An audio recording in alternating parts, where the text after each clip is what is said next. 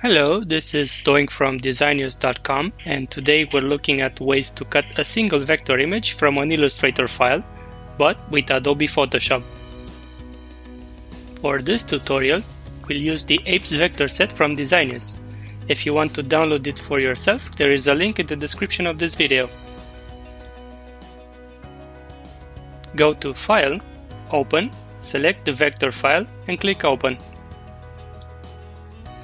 This pop-up window means Photoshop does not read vector files itself, but it will instead create a very large raster file.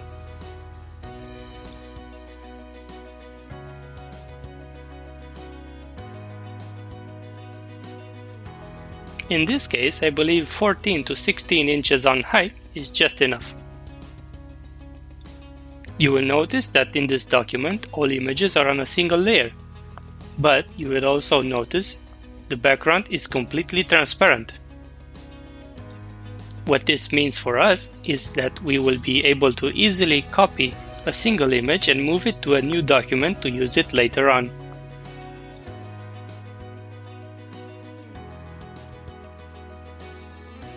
Select the polygonal lasso tool and with it form a closed shape around the image. If you cannot see the polygonal lasso tool, hold-click on the icon and select it from the drop-down menu.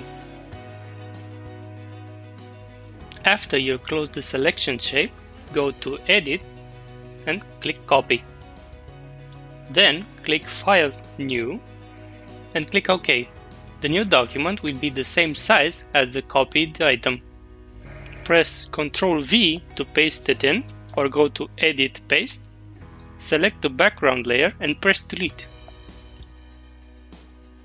Now go to File, Save, rename the document and click OK.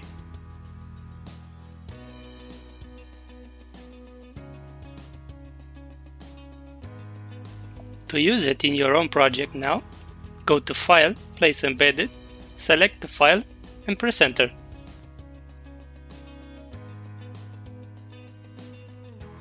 And that's about it. It's that easy. If you want to learn to remove white backgrounds from images, please let me know in the comments, and I'll make another video about it. I am Doink from Designious.com, and I'll see you next time.